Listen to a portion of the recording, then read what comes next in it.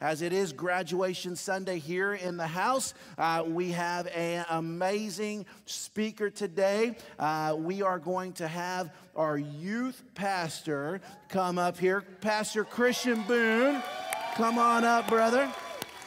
Let me tell you, one thing I love on graduation Sunday and getting to have our youth pastor speak is that you guys get to see that we're not watering down what the students are getting in student ministry.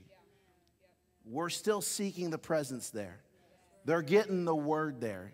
And we are so thankful for the hours and the work that he puts in, the prayer he puts in. And so, Pastor Christian, we are excited, man, for you to bring the word today and encourage us. God bless you. Let's go. Can we just give it up one more time for the graduates? The graduates. Yes, yes, I tell you, it is an accomplishment. I'm in the schools every week, and I see just how hard it is to graduate. So we don't want to take that lightly, okay? We do not want to take that lightly. Well, I am excited, very excited, to bring y'all the word today. I need you to look at your neighbor and say, I'm ready to hear the word. Now I need you to look at the other neighbor you just rejected and say, I'm ready to hear the word. All right. The title of my message today is Anonymous, okay? This message is inspired by a season of my life and a book that but I feel like God spoke to me and gave me some very special things for Mustang Creek today. Before we get started, we're going to have to define a couple words that we're going to be using pretty often in the message today. The first word is anonymity. Anonymity, which means the condition of being anonymous. Some of you might say, well, what does anonymous mean? I got you.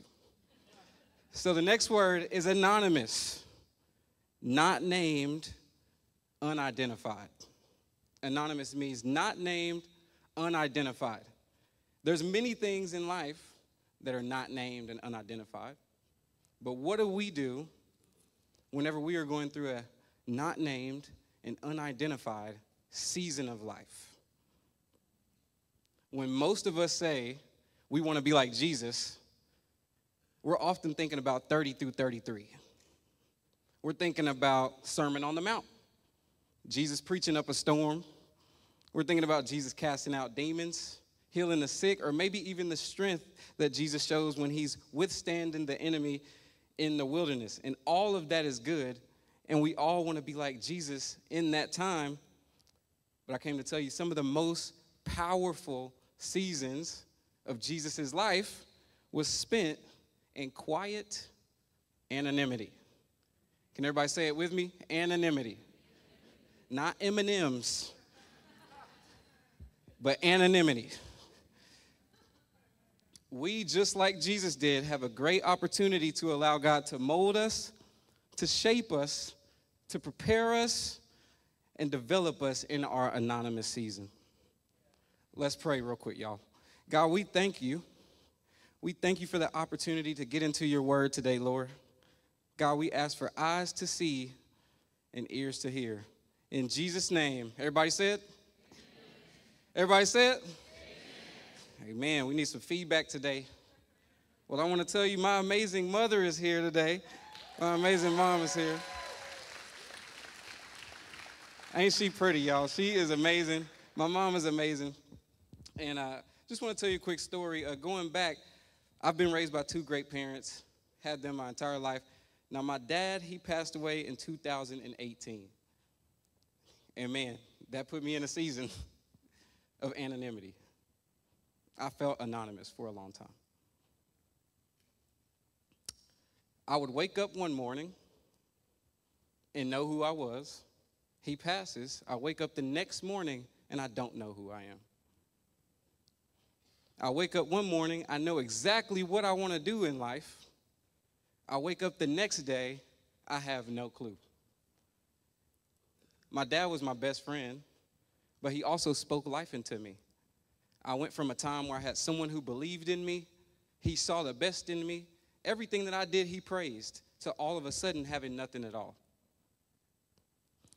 And that hurt for a long time. For a long time. For a little bit, I even stopped going to the church I was at. I would watch it online, but I was just staying home. I couldn't go to work. I couldn't really do much of anything. But I still had faith, And one day, I'm just sitting around, and I was depressed. I was sad. And I just felt like I heard the Lord say, your breakthrough is on the other side of you getting back up and going to church.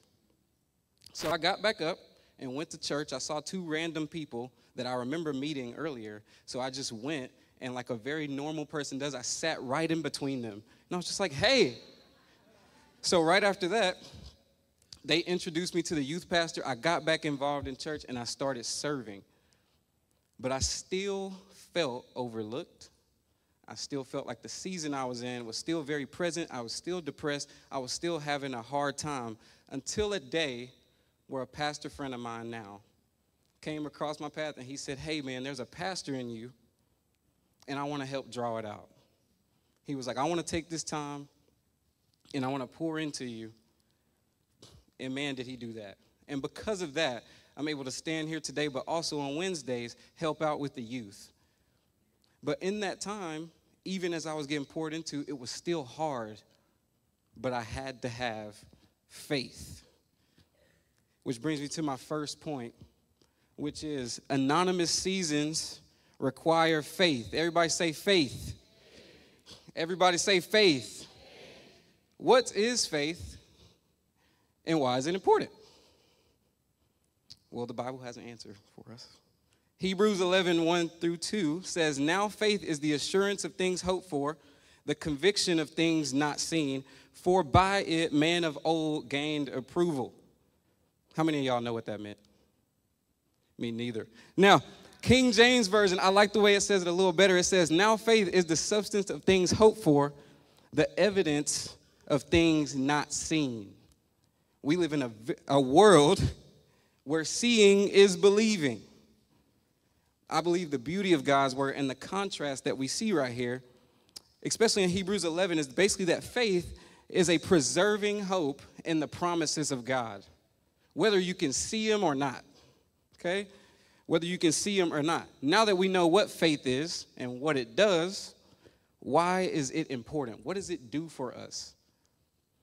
It says in James 1, 2 through 3, my brethren, count it all joy when you fall into various trials, knowing that the testing of your faith produces what?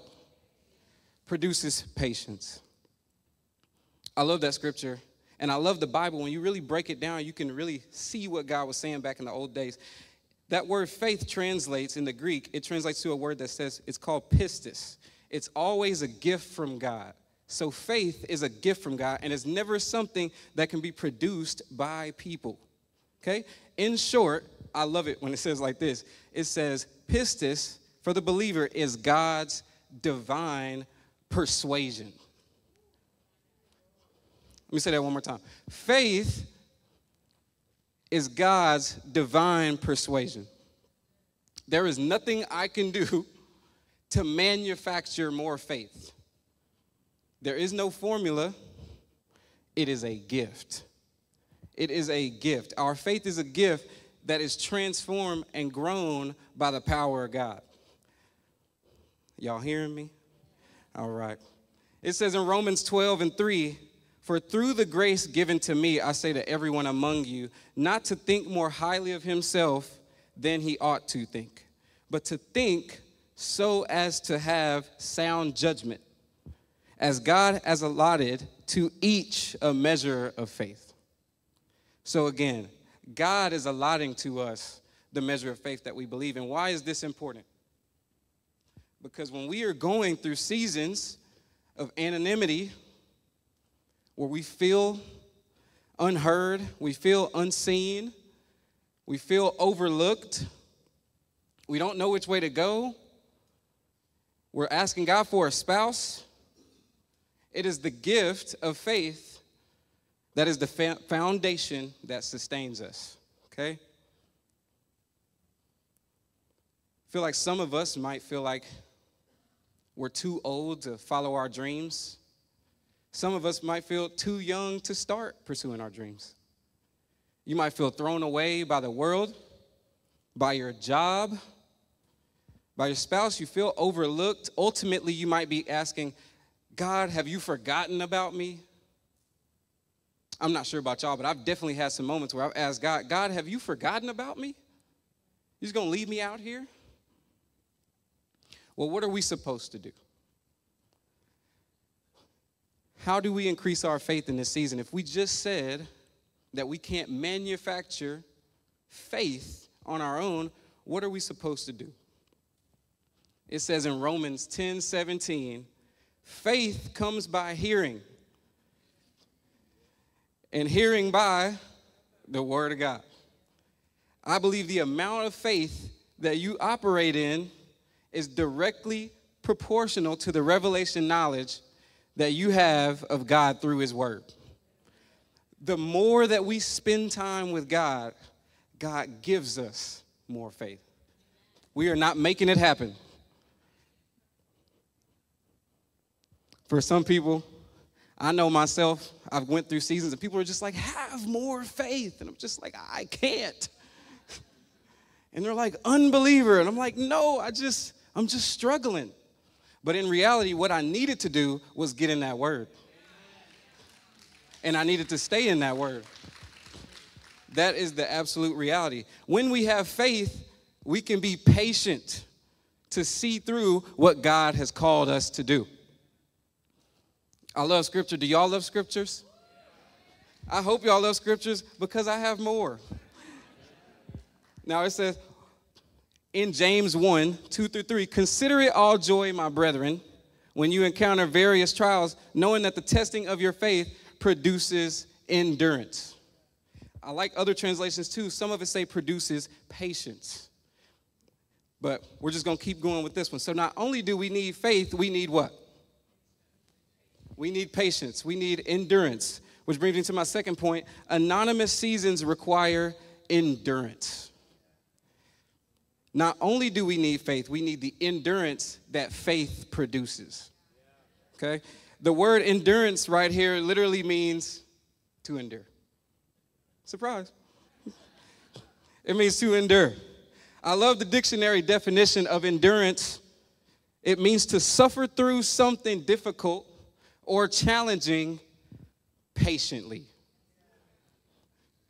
Even the world knows what the word says. To suffer through something difficult or challenging patiently. Patiently, that sounds like endurance to me. It says in James 1:4, and let endurance have its perfect result, so that you may be perfect and complete, lacking in nothing. Everybody say nothing. Now everybody say no thing. I love saying nothing as no thing because it's literally no thing. We're going to be lacking in no thing. That's what I believe. The word perfect in that scripture is translated teleos.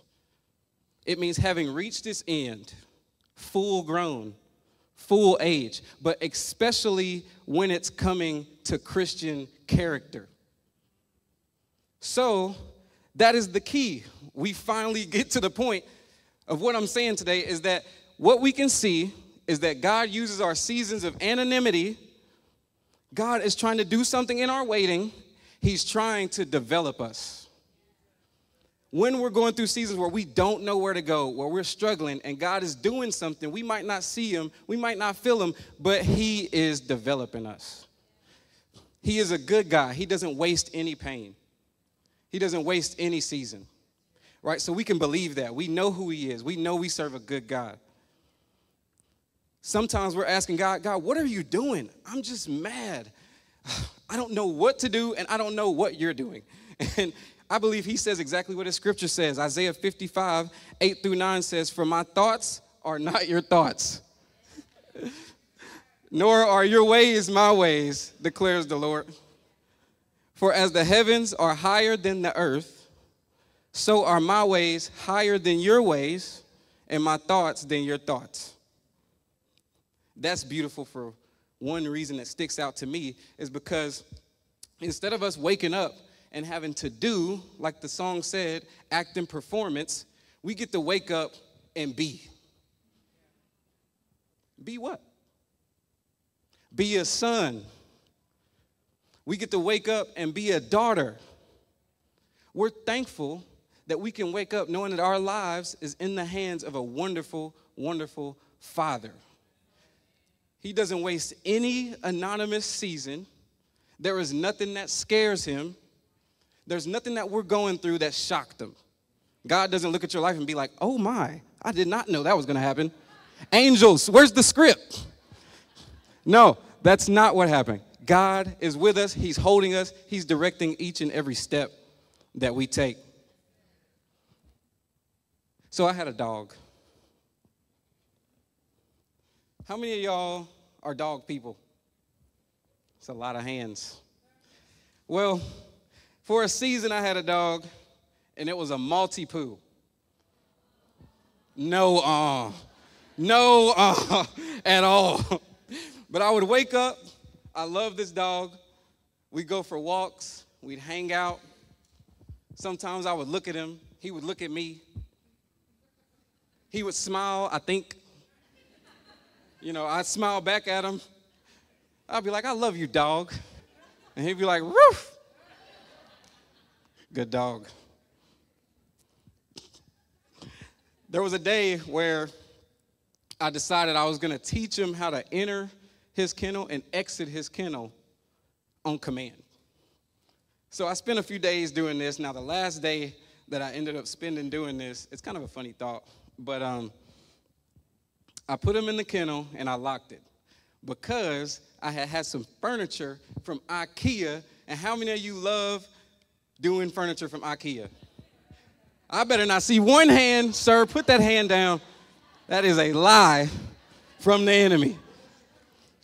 But anyways, I was putting together some furniture from IKEA, and there was a ton of nails, a ton of screws. I laid them out.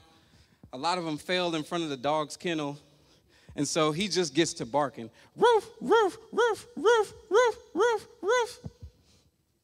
I look at him. He stops for a second. Roof, roof, roof, roof. So I'm like, okay, maybe I should get him out. But what I noticed is if I get him out, he does not have the wherewithal or the thought or the maturity to avoid the obstacles right outside of his kennel. If I take him out of his kennel, it's dangerous. I remember sitting in the house and thinking, if only he knew I was preparing a way for him. And I felt like I heard God say, if only you knew I was preparing a way for you, you could just sit and wait a little longer. And I was like, but God, I'm different. He was like, no, son, you're not. I was like, oh, man. But if he only knew I was preparing a way for him, I think that he could have been a little bit more patient in that season that was very uncomfortable to him. I believe some of us, including me, get so caught up in what we want from God that we don't know how to be patient and wait on him. If only we could see that he was preparing a way for us. The young folks say, let him cook. When somebody does something good, they say, let him cook. But how much do y'all know if we were food,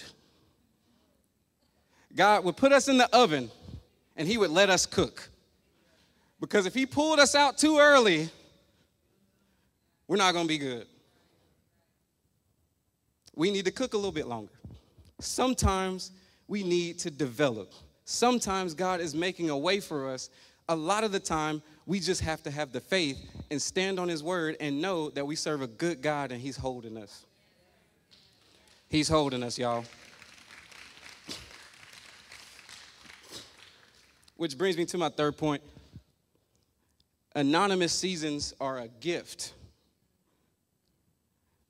So at the beginning of the Gospel of Luke, we see Jesus being born. Then we see him in chapter 3, he's baptized. Then in chapter 4, before Jesus' public ministry, everybody say before. Everybody say before and do your hand like this. Before. Okay. Before Jesus' public ministry, testing had to take place, even for Jesus. Y'all said y'all like scripture, so we're going to read some more. It says in Luke 4, 1 through 14, we're going to read the whole passage. It says, Jesus, full of the Holy Spirit, returned from the Jordan and was led around by the Spirit in the wilderness for 40 days, being tempted by the devil.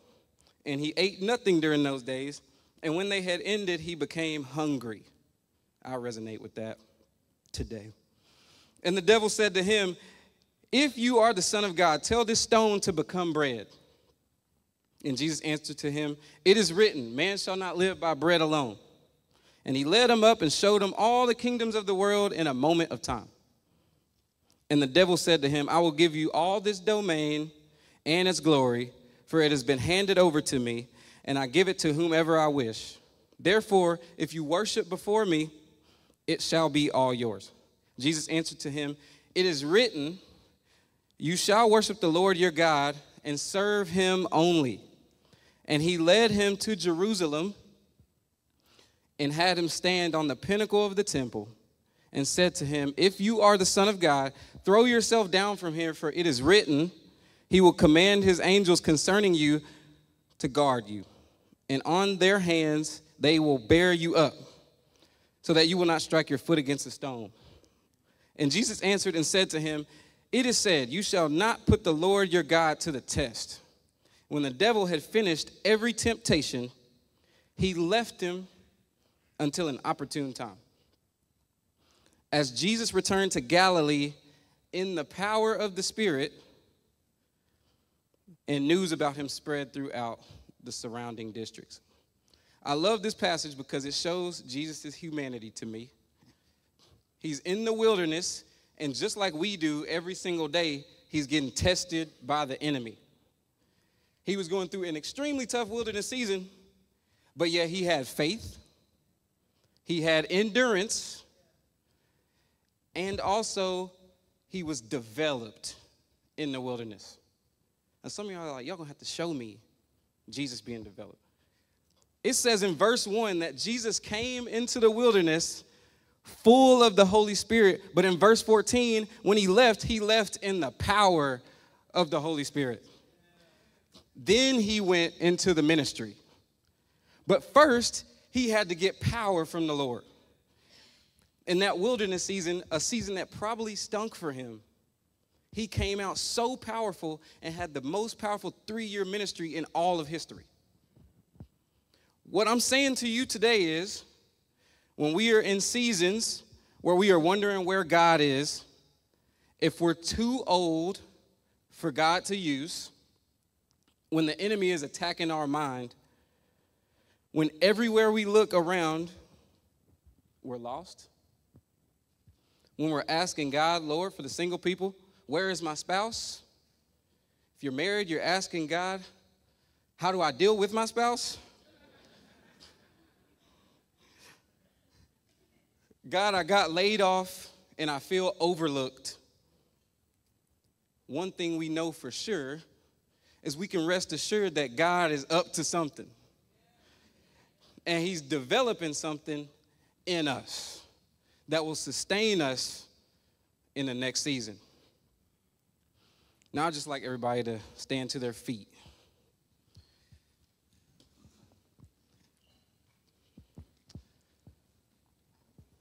Now, with every head bowed and every eye closed,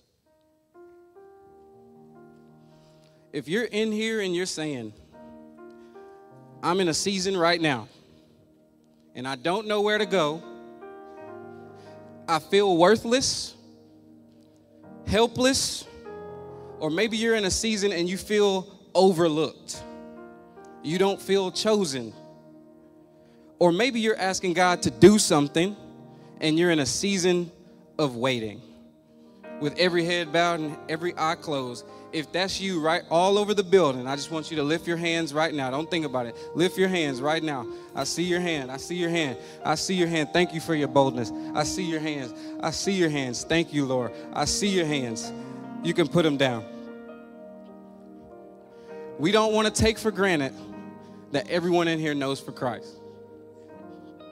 If you're in here right now today and you say, I don't know Christ, but I want to know Christ. I want the God that will sustain me when I don't know where I'm going, when I don't know where to turn, when I have no idea what to do when I wake up in the morning. Lord, I don't even want to get dressed. If that's you and you're saying, I want to know Jesus today, all across the room, I want to see you raise your hand.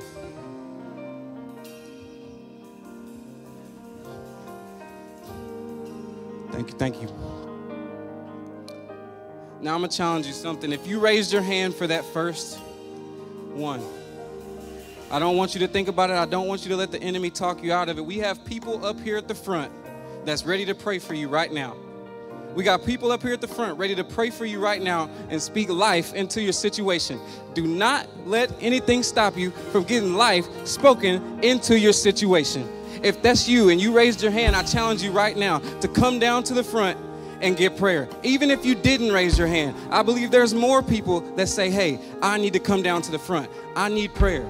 And that's okay. But the altar is open. If that's you, come on down. Oh, blessed assurance, Jesus is mine.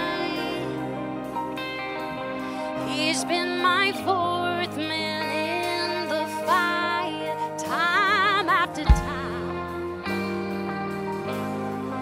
Born of His Spirit and washed in His blood. And what He did for me on Calvary is more than enough. So I trust in God, my Savior, the one who will never fail. He will never fail.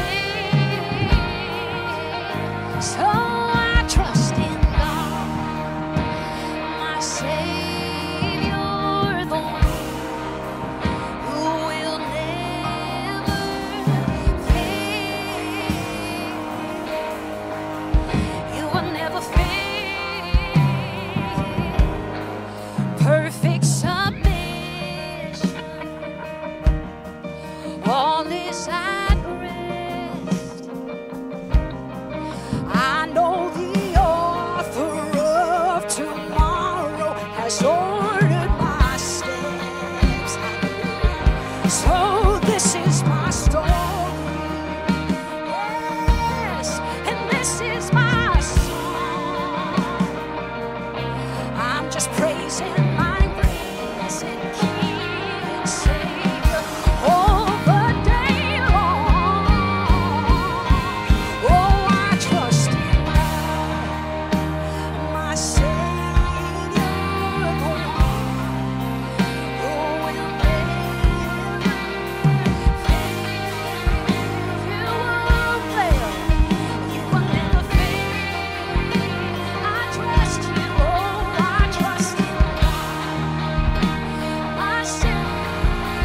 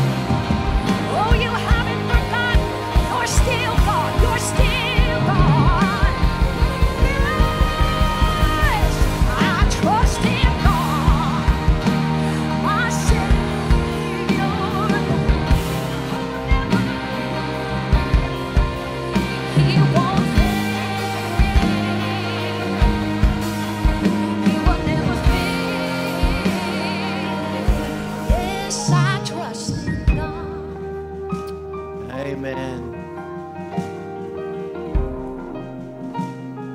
Lord, we thank you for what you're doing here. God, we thank you that you are with us in our season. God, we choose to trust you through it all. In Jesus' name. Pastor Christian, thank you for hearing from the Lord and sharing with us this morning. Appreciate that. Man, we are here at the finish line in Forney ISD. It's the last week of school this week. Man, it's a busy week, but I wanted you to know, if you are a parent of a student or of a kid, they are having on Wednesday an end of school celebration. It's going to be a luau. It's going to be fun. We're going to celebrate crossing the finish line. And we also have service for men and women. We're going to keep going into our Bible study time. And so you're invited to that. And secondly, next Sunday, I want to invite you, if you have ever thought of, possibly interested in, or curious about joining and serving on the media team here, we are going to have a lunch after service for you to hear all about that, see how they operate. I want you guys to understand the importance of this. This is a team that doesn't always get noticed, except for you do notice what they do, because you see the screens, you hear the sound, you see the lights, the videography that happens. Do you know that we live stream into people's homes and people have been saved?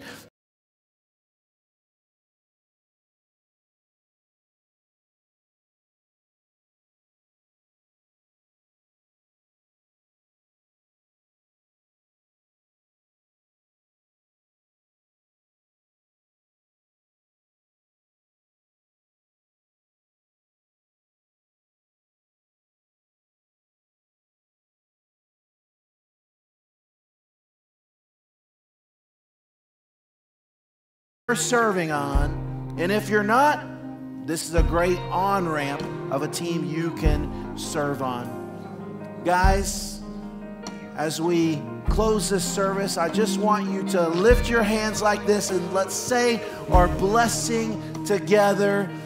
Teach us your ways that we may know you and find your favor. We love you. God bless you. You are dismissed.